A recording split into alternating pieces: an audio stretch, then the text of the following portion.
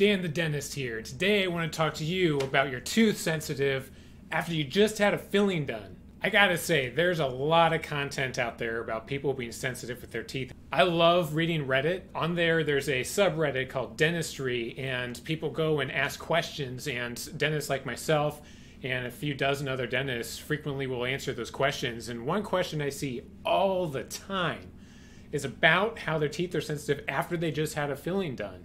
It can be frustrating. You didn't have pain before, the dentist just worked on your tooth, and now you have this cold sensitivity, maybe sweets, maybe hot, and now you gotta deal with this. Now what do you do?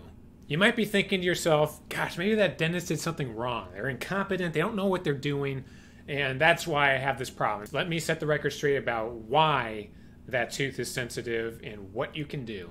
So the way a tooth is put together, there's an enamel on the outside of the tooth. That's like that hard outer shell, the white part that we all see when people smile. There's a deeper layer, and that layer is called dentin. That dentin layer is porous, meaning nerves actually travel through these little microscopic holes in the teeth. And whenever you have something touch it, it gets really sensitive. When we do a filling on a tooth, we have to drill through that enamel layer to get to the dentin layer because most likely you had a cavity, and that cavity broke through the enamel into that dentin layer. Dentin is a very soft material compared to enamel, so bacteria tend to just really grow fast. So we need to take care of it in a timely manner. If you let that fester too long, then that cavity will get big enough that you could end up needing more than just a filling. You might need something called a root canal, or even worse yet, you might lose the tooth altogether. So while we're drilling on a tooth, we're getting through the enamel, getting to that dentin layer to remove the bacteria that have already gotten into that layer. That's the same layer that has dentin inside of it. So you would expect that that nerve layer is being disrupted, so there might be a little bit of sensitivity with that afterwards. There's a misconception that it's the drilling itself that causes the sensitivity. If your dentist is competent, they're using a lot of water through the procedure to keep the area cool, because sometimes overheating can cause that.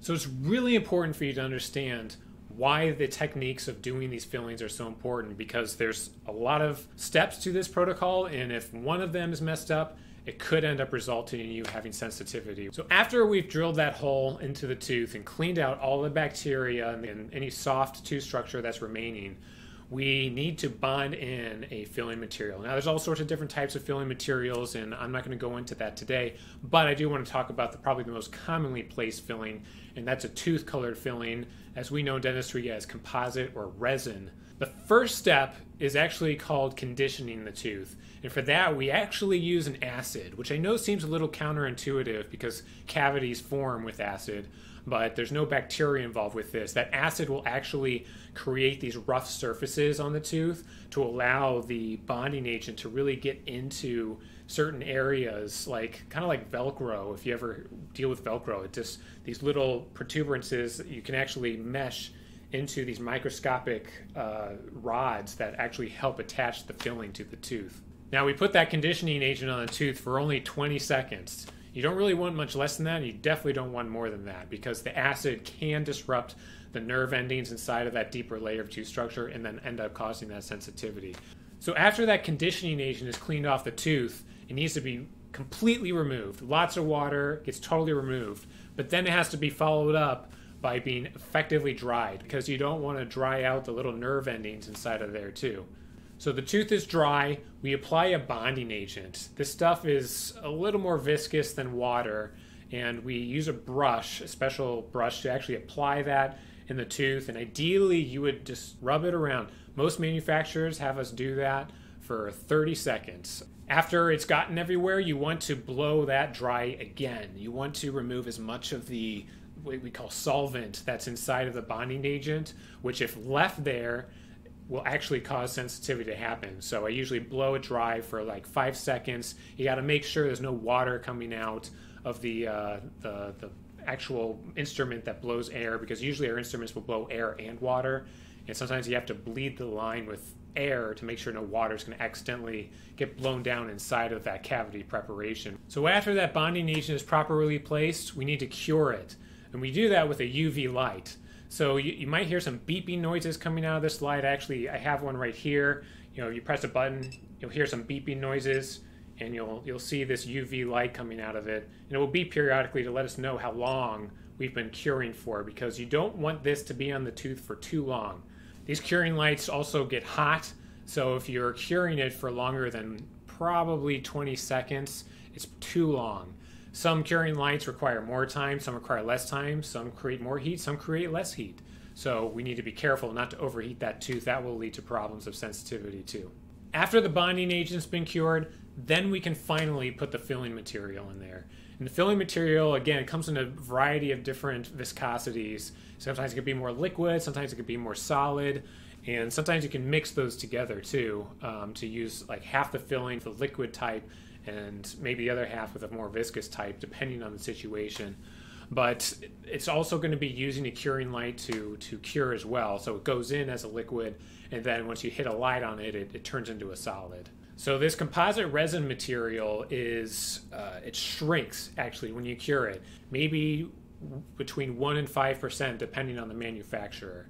So we want to make sure that if you're going to put a filling in a tooth, especially a larger filling, if you just inject that whole big filling with material and then cure it, it's going to shrink a little bit, and that bonding agent is going to attach to that filling pretty well, and it's actually going to pull the tooth inwards with the filling, and it can actually end up causing cracks inside of the tooth, and that can lead to sensitivity. So the proper method to do fillings are to put them in increments, meaning you put a little bit in it first, and then you cure it. Then you put another layer in, cure it, another layer, cure it, and so on, until you have so many layers so that the volume of filling material fitting inside of there is actually greater than if you just injected the entire hole up with one big bulk of filling material.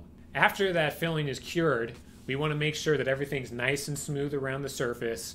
You want to make sure that we check the bite so that when your teeth are biting together, that you're not making too heavy of contact in those fillings, because if you are, that will lead to sensitivity, probably cold sensitivity, maybe some pressure sensitivity. So if you have a filling where you have sensitivity, you might notice if you go back to that dentist, the first thing they're going to do is they're going to check your bite. They're going to take this ink blot paper, they're going to put it in your mouth, ask you to bite down a few times, and then they're going to check it and see kind of where your teeth are hitting. And if you're hitting that filling a little too heavily compared to the other teeth, that's probably why that tooth is sensitive. Another thing that can cause sensitivity is to make sure that that junction of where the tooth and the filling meet each other, those should be flush. And there shouldn't be any openings between the filling and the tooth. When that shrinking happens, that could cause some openings to happen. And those openings, things can actually kind of weasel their way between the filling and the tooth and weasel their way down into the tooth, and that can cause sensitivity. Another thing is isolation. What I mean by that is while we're putting a filling inside of a tooth, it's very sensitive to moisture, which is why we keep things dry at different points in time. And I usually ask my patients to try to stay open for like the 5-minute window that I'm putting the filling in there so it doesn't become contaminated with moisture. So what do you do? Now that you have to deal with a sensitive tooth like this, I would go see your dentist. Tell them about it, set up an appointment. They're going to check a few things to make sure the integrity of the filling is holding up, make sure it's cured completely, make sure there's no openings between the filling and the tooth, make sure that the bite looks okay, and make adjustments accordingly. Now, if they've made all those adjustments and you still have a problem, it could mean that you need to have something redone. So in the rare circumstances that I've had to deal with this, I complimentary replace that filling. Have them come back a few days later, see if that sensitivity has gone away. If that filling doesn't work, then I would recommend something called a fluoride varnish. That's a material that we brush on your teeth. Usually I do it on all the teeth because it strengthens all your teeth in general, but it can decrease sensitivity. And I like to apply that, and I get people on the sensitivity toothpaste for about a month or so. Now, if that hasn't done it, then my next step would be to change the material. That bonding layer, that composite material, for whatever reason, is just not compatible with your mouth. So we need to look into a different material type. I don't do very many metallic fillings, but when I have a very sensitive tooth that I just can't get under control, remove that old composite filling, make sure everything, again, is really fresh underneath of the tooth. We put a metal filling in there, that has to set up over the course of the day, and then I follow up with my patients to make sure that that pain has gone away or sensitivity has gone away. If that different material doesn't work, then you're a little bit out of luck here. It doesn't happen often. It's rare. When you have a deep cavity, this tends to be more likely. It means that your nerve inside your tooth is just not compatible with this fake material. And what we're talking about is a root canal. That's where we go in, remove the nerve of that tooth, and if there's no nerve that can send pain signals to your brain, then no sensitivity is going to exist anymore. That's an aggressive treatment. I avoid that at all costs, but sometimes there's no other way around it. Now, the absolute worst case scenario, the tooth has got to come out. No procedures working, the fillings didn't take, the root canal didn't take. It could be that there was a crack in the tooth, and maybe there was one from the beginning, and maybe that was causing sensitivity in the first place, and it was exacerbated by the procedure of having a filling done. At that point, the tooth has to come out. The body has no way of repairing itself with cracks. So once you have it forever. They can't get smaller, they can only get bigger over time. There are some things that we can do to treat that, but when they get deep enough, there's nothing more we can do. I hope that answers some questions that you have about teeth being sensitive after your filling. Like my video if you liked it. Leave a comment below. Let me know how those fillings are doing after they've been treated. I'm your online dentist. Thanks for watching.